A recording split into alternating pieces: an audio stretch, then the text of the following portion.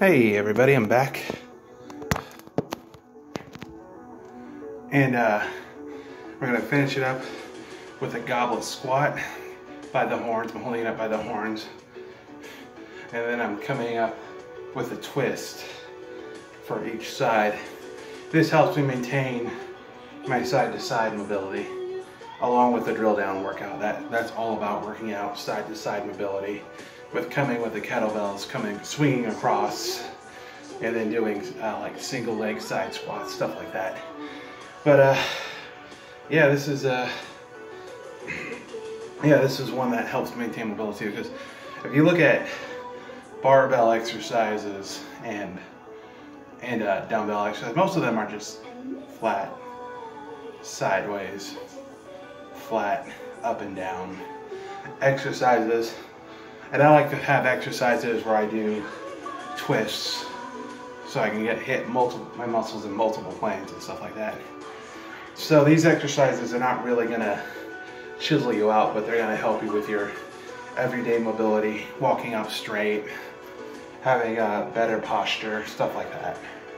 And that's why I do these exercises. I like having excellent posture. And then for the weight measurements, I measure my weight loss in increments of 10 pounds because it's a little bit easier to follow. 5 or 10 is a little bit easier to follow than trying to set a goal of losing 20 pounds or 30 pounds in one go. Like if you're not paying attention to the scale and you're out there running every day, then that seems more feasible to lose like 30 pounds in like 2 months or however long it takes you.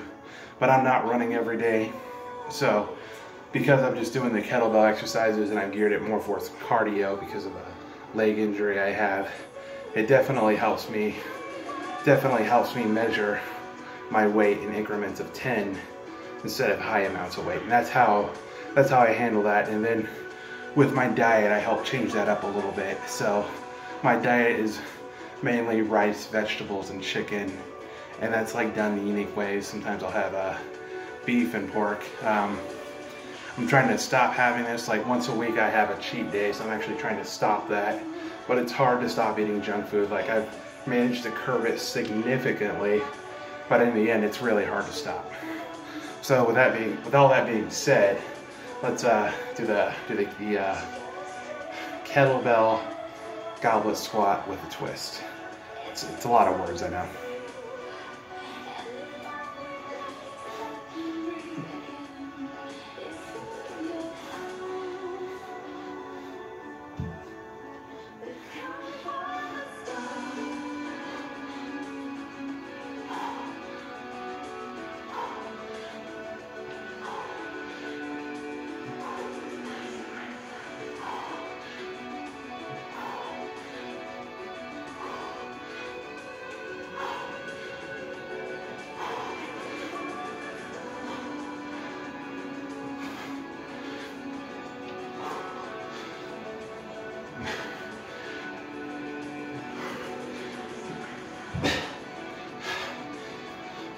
So that was one set at 14. Take a break, like a 1 minute break, and come back with it.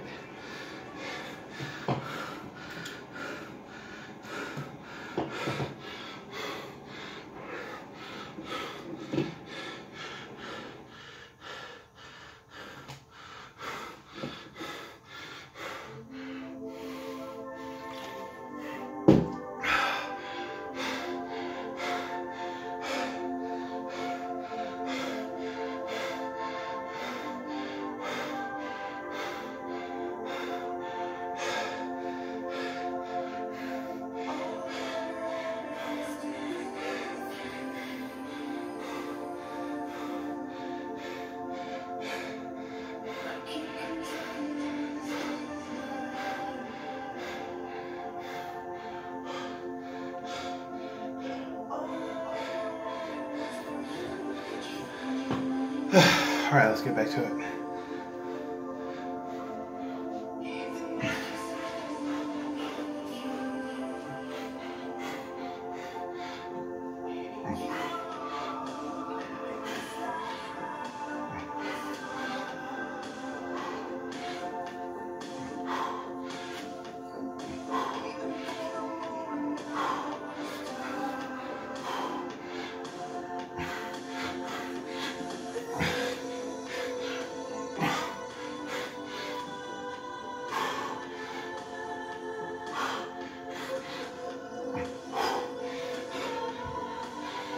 That was a work.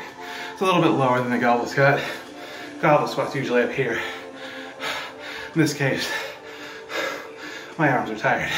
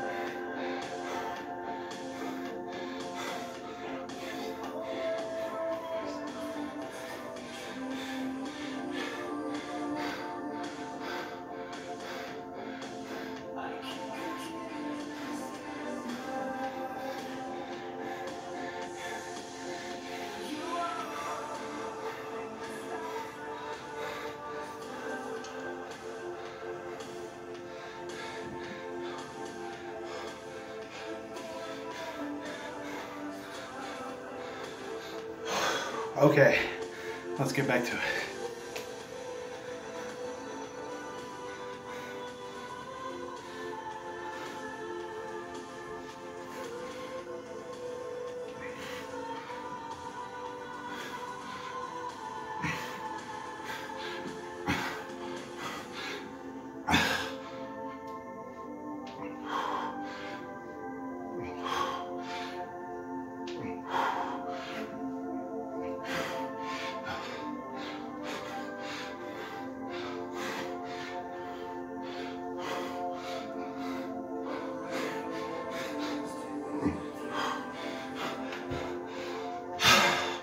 All right, so real goblet squat.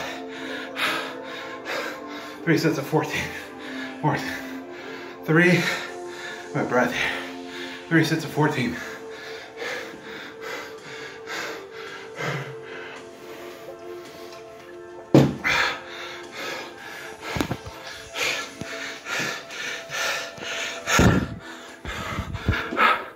Well,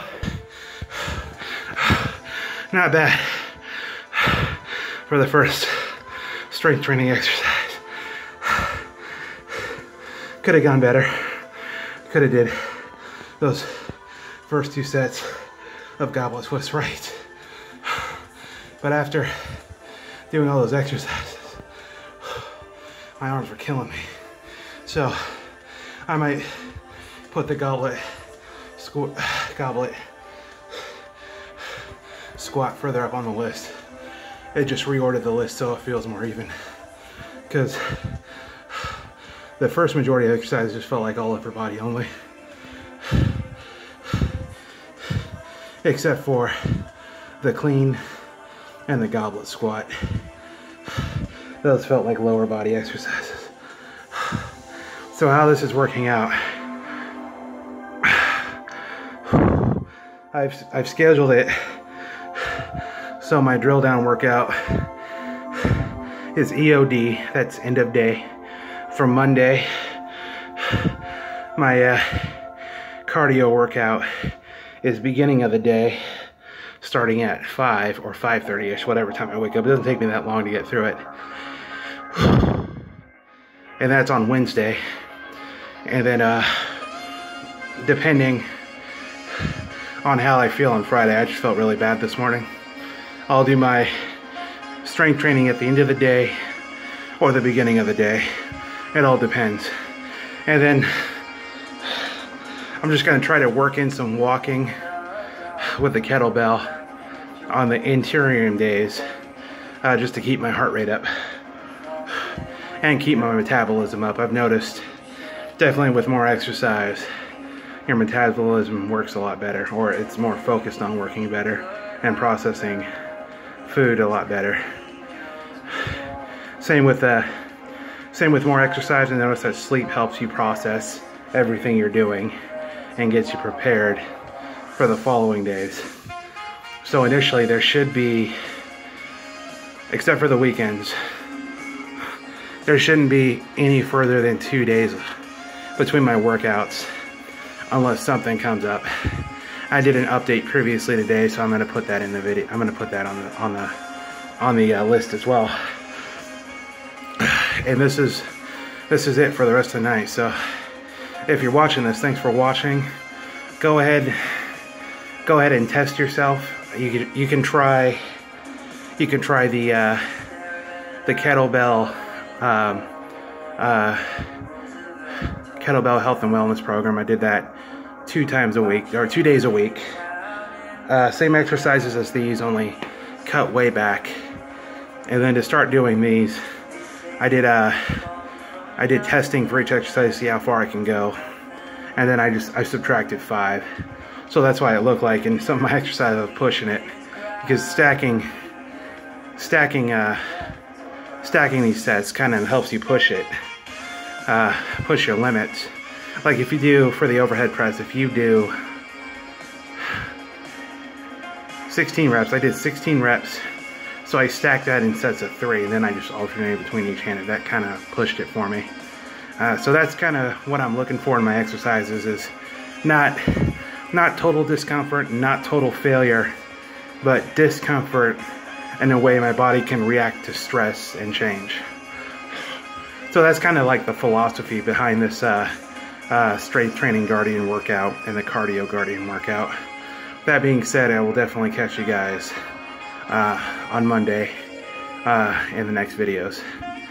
Take it easy, you guys, and keep up your fitness.